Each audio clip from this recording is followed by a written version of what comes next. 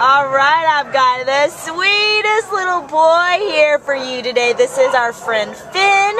Finn's ID number is A5121936, and he is a Tibetan Spaniel. And as you can see, he's got a gorgeous red coat and such a fluffy tail laying out there. He's such a sweetheart. He's only 10 months old. He's a puppy, and he came in as a stray on October 16th. Oh, what a good boy.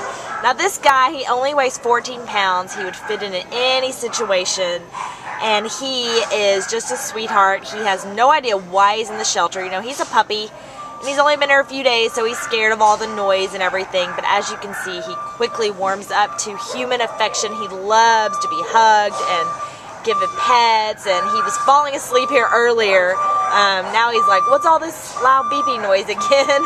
But yeah, he was just looking up to his handler to get attention and yawning and falling asleep in her arms. And we just think with, you know, a loving home, he is just going to blossom. He is going to be an awesome guy. And as a puppy, you know, he is a blank slate. So you give him love and affection, he is going to be the most loving, sweetest dog. He already is here in the shelter with us today.